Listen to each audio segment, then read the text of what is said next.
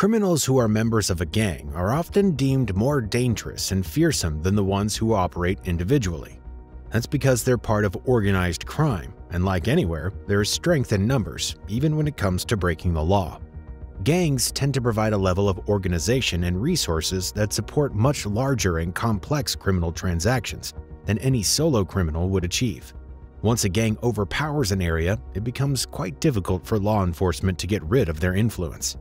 There are several violent and dangerous gangs operating around the globe, and some of their members are wanted for all the heinous crimes they've committed. While a few of them have been caught, many have managed to evade justice. After years of investigations and chasing, some of the most fearsome gang members were finally captured by police, and the justice system made sure they were given the maximum punishment. Here are 10 most hunted gang members reacting to life sentences.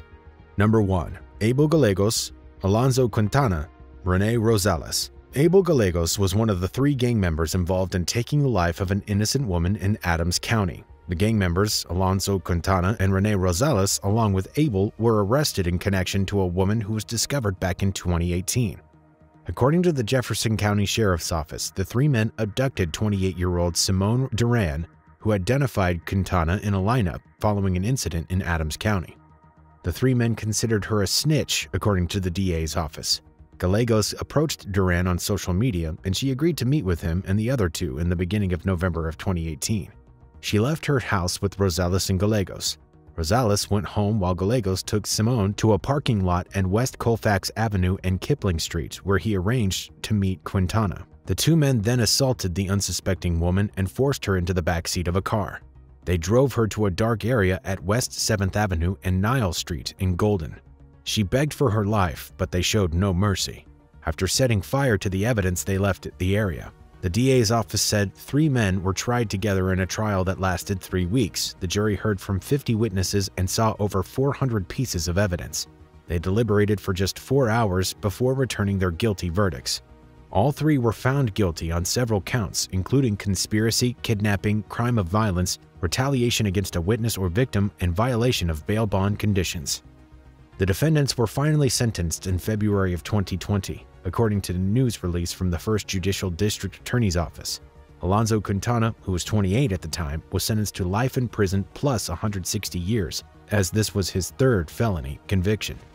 Rene Rosales, who was 36 years old, was sentenced to 150 years in prison, and it was his 7th felony conviction. And Abel Gallegos was sentenced earlier in January to life in prison plus 163 years, because he was on federal probation at the time of his offense, and this was his 6th felony conviction. The judge called it a horrific crime and expressed his shock over a casual manner in which it was committed. Camera crews were able to film the moments when Abel was being sentenced.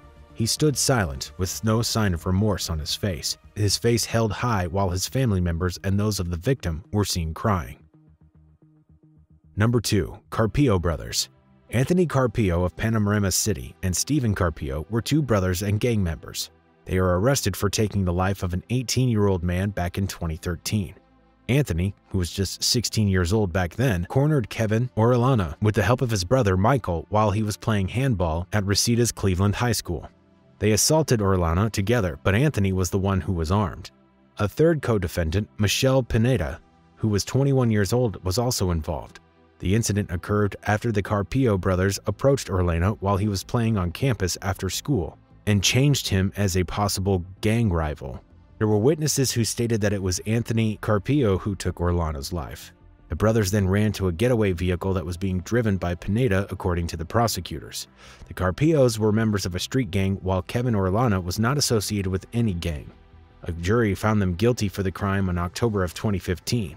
Both were found guilty of 1 count of 2nd degree. Anthony Carpio was sentenced to 16 years to life, while Michael was given 15 years to life, according to the Los Angeles Deputy District Attorney Scott Marcus. Michelle Pineda was sentenced to 2 years in county jail after pleading no contest to 1 felony count of accessory after the fact with knowledge of crime in November of 2015. Randy Page from CBS 2 stated that both the brothers sat expressionless in the Van Nuys courtroom while Judge Martin Herskovitz announced the sentence. They showed no signs of remorse or emotion regarding their sentence. Marcus read a victim impact statement by Orellana's family before the sentencing. It said, "As a parent, we need to dance at their wedding. celebrate a promotion, look forward to possible grandchildren.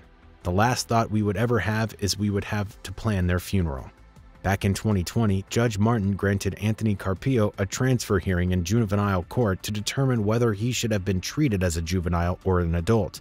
But in 2021, Judge Morton Rock refused to hold any such hearing and outright ruled that the case would be handled in juvenile court and scheduled a disposition hearing. Number 3. Montana Baronet. Montana Baronet is the 23-year-old man who was once dubbed as the #1 trigger puller of the city by Baltimore police. During his trial, the prosecutors called him a criminal without a conscience. Montana is responsible for taking the lives of 6 innocent people. He is also called the public enemy #1 of Baltimore. Baronet was the leader of the gang called Trained to Go. It was a gang that sold illegal substances and operated from Baltimore's Sandtown-Winchester neighborhood. Montana received 2 life sentences for racketeering and narcotics distribution back in 2019.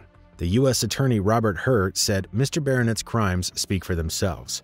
On the other hand, presiding Judge Catherine Blake said that she considered the senseless violence Baronet was involved in, the 6 people who lost their lives at his hand and the many more lives lost or ruined because of the narcotics Baronet and others from his gang sold. The mother of one of his victims said in her victim impact statement that Baronet is the devil's child and that nobody could be that evil. He was convicted by a federal jury along with 7 other co-defendants in October 2018. Robert Hur also said that it was difficult for him and for anyone to really get inside the head of someone else and understand what their life is like and what they are thinking. But he would turn back to the evidence and what the jury found Montana Baronet liable for. He was glad that justice had been served and Montana had been removed from the community. The acting police commissioner of Baltimore, Michael Harrison, was also at the sentencing in order to learn more about the cooperation between federal, state, and local law enforcement to end the violence in the community. At the sentence hearing, Baronet apologized to the family of his victims, saying that he was a good friend and relative.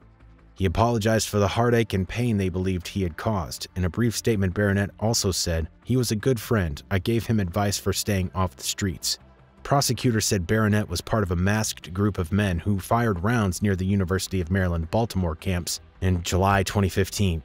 The incident caused 3 people to lose their lives. Number 4. 4 gang members.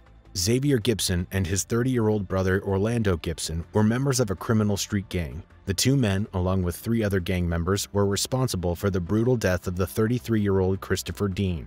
The Fulton County DA revealed that 5 men together devised a plan to lure Christopher Dean to one of the men's apartments where they took his life in an effort to show the other gang members what could happen to them if they ever went against the gang. Christopher had been a California police witness. In 2016, Christopher Lockett invited Dean to the Atlanta home of Xavier and Orlando Gibson. Dean was misled to believe that this visit was going to be completely transactional, like the many that he had taken place at the same residency previously. Before this meeting, Lockett had found out that Christopher had been a police witness, and he, along with the Gibson brothers, wanted all other gang members to note that any cooperation with the police would not be tolerated.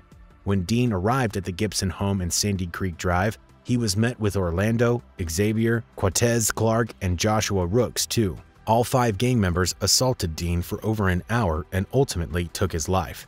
Rooks then drove to the scene to Marcone Street to pick up Jasper Green and Lamar Ullman. All 3 then returned to the crime scene where Lockett paid Ullman and Green to clean it up and get rid of the body and car. But instead of burning the evidence, the 2 men left Lockett's car with the body inside the trunk in a parking lot, which was later discovered by police. After a 2-year-long trial, a jury finally convicted Lockett, the Gibson brothers, Quatez, Rooks, and Green on several charges. Lockett was sentenced to life without parole, while Clark received 2 consecutive life terms plus 5 years. Green received plus 3 years. Rooks and Gibson also received a life sentence. The Fulton County Superior Court Judge Gail S. Tucson called the incident horrific, particularly because Dean was trying to get his life back on track and was the father of 2 young children. Dean's father, Larry, spoke at the sentencing. Amid tears, he said that Christopher's 2 sons were everything to him, and it was incredibly difficult for him to tell a 5-year-old that his daddy was never coming home. He also said, "We all have empty spaces in our hearts for Chris. My heart will always miss Chris." Number 5. Lil Tony and Smack. Lil Tony, whose real name is Antonio Nathaniel Davenport, and Smack, whose real name is Derek Lamont Dixon, were the members of a gang called 8 Trey Gangster Crips. The two were arrested for a horrendous crime committed in North Carolina. Lil Tony and Smack were responsible for the death of a 9-year-old boy who was on his way to get ice cream. Back in August of 2019, Davenport and Dixon of the Criminal Street Gang were at the South Point Mall in Durham for a reprisal attack of a rival gang. The move occurred because someone from the rival gang had assaulted Davenport 4 days earlier and uploaded the video of the assault on social media in order to embarrass him and the 8 Trey Gangster Crips. After this, a series of threats were exchanged between Davenport and a rival gang member on Instagram. Dixon and another gang member, Deval Nagy Magwood, waited at the mall armed. Meanwhile, the unsuspecting 9-year-old Pearson with 4 other children was in a car with his aunt driving. They were headed to the mall to buy some ice cream. The trio mistakenly identified the Ford Escape Pearson's aunt was driving as the rival gang's vehicle. They pulled alongside the SUV near the North Duke and Leon Street intersection and opened fire, in which Pearson lost his life. Later, investigators were able to identify Davenport as one who was responsible, as he was wearing an ankle monitor due to prior domestic violence charges. They were able to trace his location to the scene of the crime and later to Dixon and Magwood's homes, too. The gang has been involved in several criminal activities, including witness intimidation and bank fraud. Recently, a U.S. District Court Judge William Osteen sentenced Antonio and Dixon to life in federal prison with the death of Zion Pearson. Davenport had been found guilty by a jury, while Dixon had pleaded guilty himself. Later on, Osteen also sentenced Magwood to concurrent 23-year sentences in exchange for being a cooperating state witness. Davenport remained expressionless during his court appearances and displayed no signs of remorse for the crimes he had committed. Number 6. Darian Gardner. Darian Daquan Gardner is a 27-year-old man from Davenport who was a member of the Savage Life Boys, a Davenport-based street gang between 2016 and 2017. Gardner was involved in multiple shootings, including one at a dice game in December 2016 and at Hotel Davenport in February 2017. Gardner, along with his other SLB fellow members, robbed and physically assaulted a man. They also opened fire at his vehicle and fled the area. According to a release, in February 2017, Gardner and several other SLB members initiated a physical altercation with a man they believed had disrespected their gang at Hotel Davenport. During this incident, one man lost his life while another was injured. Gardner had committed these acts with the intent to maintain and increase his position in the gang, according to law enforcement. Back in July 2022, Darian had pleaded guilty on various charges, including assault with a dangerous weapon in the aid of racketeering, causing death, and attempting to take a life in aid of racketeering. He was sentenced to 37 years and 6 months in prison. This sentence was imposed consecutively to 2 precious federal charges against Gardner that he is currently serving. After his sentence is served, Darian will have to serve 5 years of supervised release. The U.S. Attorney Richard D. Westfall said, "This dedicated and long-term investigation highlights our commitment with law enforcement to combat violent crime. The families and friends of the victims in this investigation continue to feel the pain that acts of violence can inflict.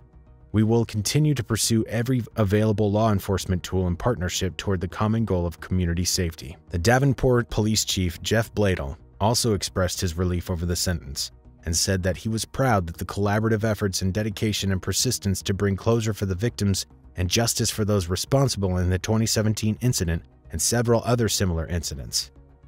Investigators from the Davenport Police Department worked diligently on Darren's case for several years with the U.S. Attorney's Office of the Southern District of Iowa and other collaborative partners. Number 7. 3 Reckless Tigers members. Reckless Tigers is a gang that operated in Northern Virginia. This gang built one of the largest narcotics ring in the region. 3 members of this gang belonging to the Fairfax County were convicted on a slew of charges back in 2022. These charges were related to 2019 revenge spree in which several lives were lost.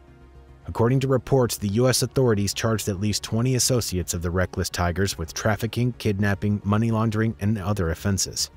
Many pleaded guilty, while others have ongoing cases. Federal prosecutors also stated that in Virginia, the Tigers were behind 2 deaths: an unsolved death at one of the gang's house parties and the 2019 death of Brandon White. The 3 members of the gang, Joseph Lamborn of California, Peter Ledun of Loring, and Young Yu of Centerville, faced mandatory sentences of life in prison after being convicted by a jury in May for White's death and other charges. Brandon, who was just 21, owed around $10,000 to Yu when he encountered another gang member, David Nguyen, in August 2018. David tried collecting the debt from Brandon, took $83, and assaulted him, leading to several injuries. Afterwards, Nguyen and another gang member offered White money in exchange for not testifying against him, but Brandon refused as his hospital bill from the assault was $74,000. He ultimately testified under subpoena and identified Nguyen. As revenge, Lambor, Lee, and Yu took his life in the woods near Richmond in February of 2019. White's mother, Karina, said at the sentencing that her son was just 21 years old, but he did the right thing when it was difficult.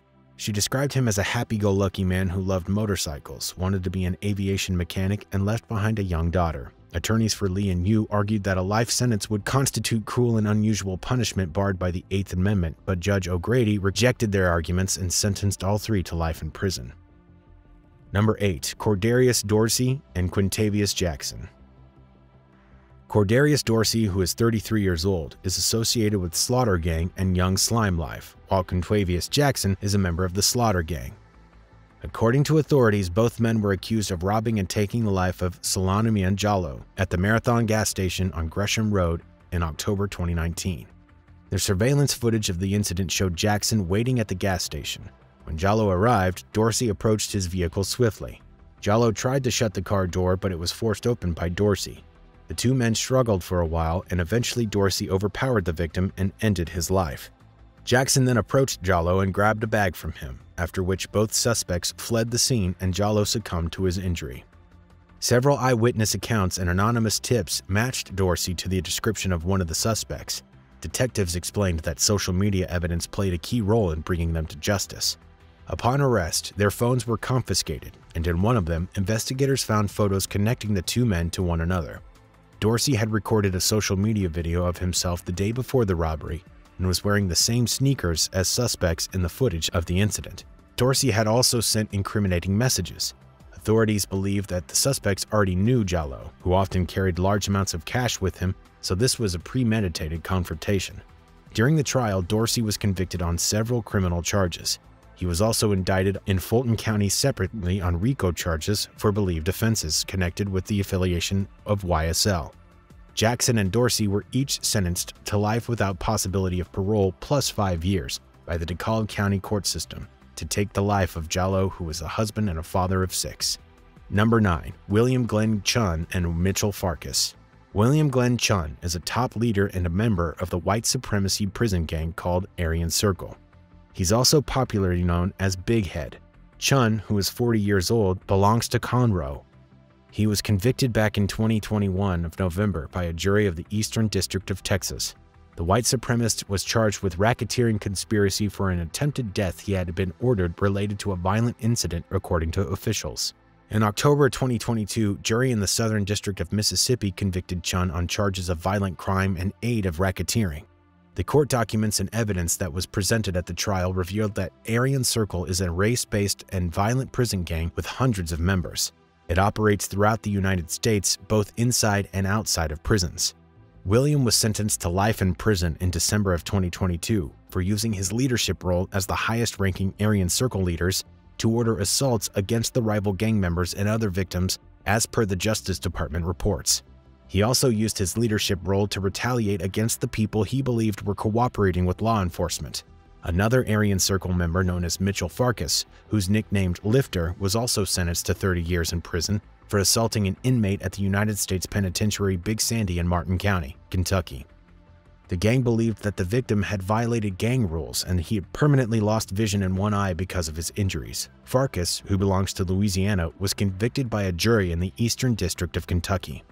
Number 10. The Reaper.